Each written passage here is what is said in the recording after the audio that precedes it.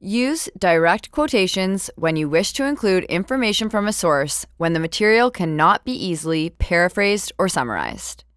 A direct quotation is a word-for-word copy of the original passage. When quoting sources, you must know how to properly cite others' work.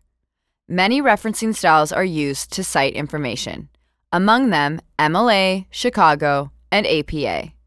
Check with your instructor, who will inform you which style to use in your course. You may also find this information in the introduction module of your course.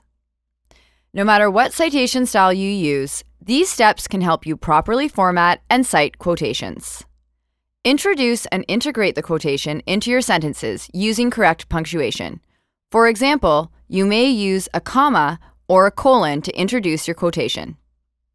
Copy the material exactly, focusing on the wording, spelling, punctuation, and capitalization in the original quotation. Use quotation marks around the quotation. Ensure that your quotation is properly cited within your paper and paired with an entry in the list of references at the end of your assignment. Proofread your quotation and reference page for accuracy. Properly formatted quotations indicate that you have used someone's exact words. Correct referencing informs the reader whom the ideas belong to and where the reader can find the original text.